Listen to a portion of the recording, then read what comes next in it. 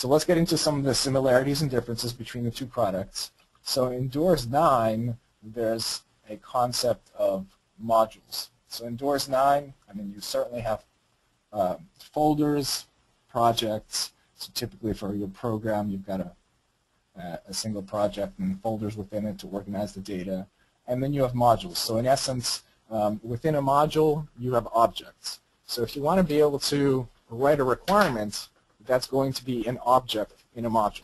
And so here's just a brief screenshot of a module or a section of a module. So in a given module, you have objects.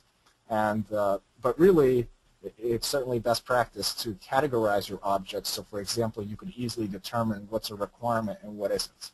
So I would recommend having some sort of an attribute that distinguishes what is and what isn't a requirement. So in DOORS 9, through the use of attributes, you can categorize what the objects are. Likewise, there's an object heading. So requirement, or I should say object number sys27 is a section heading because you could see it, it's bolded, it's got a number. So in a DOORS 9 module, you could clearly distinguish between a section heading or an object within it. But unless you're using attributes, that's about all you can do in terms of distinguishing things. Whereas in DOORS Next Generation, it does not have objects. So this is something that took a little bit of getting used to. But so the idea here is that you have, instead of objects, you have artifacts, where artifacts can be pretty much anything that makes sense to you. So there's still this concept of an artifact type. So for example, there's still a concept of having a text artifact type. So maybe that would be your software requirements. And then there's also a module artifact type. So that could be your system requirement module. So a module is an artifact, and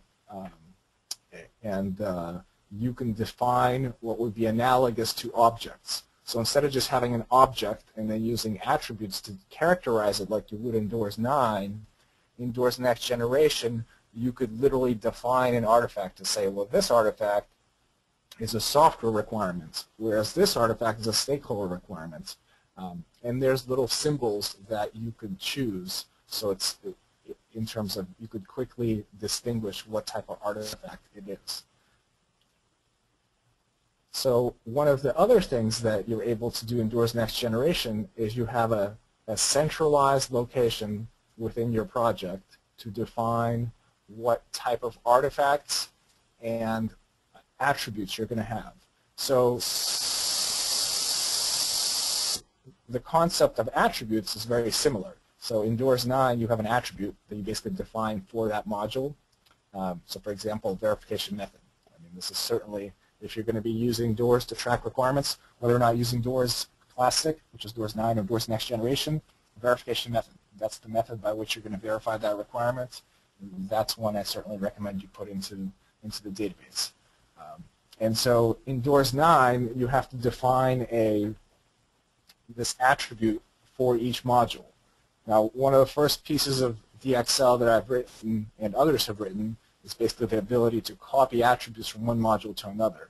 So if you don't have, and DXL is the extension language for DOORS 9, so if you don't extend DOORS 9, it would be pretty tedious to create an attribute and then try and create it again in another module. And there's different workarounds. You can create an attribute in a template and then copy that template when you start a module, so that way you don't have to recreate attributes.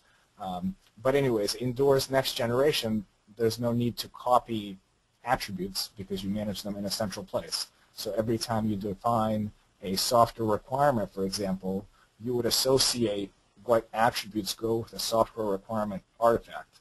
So when an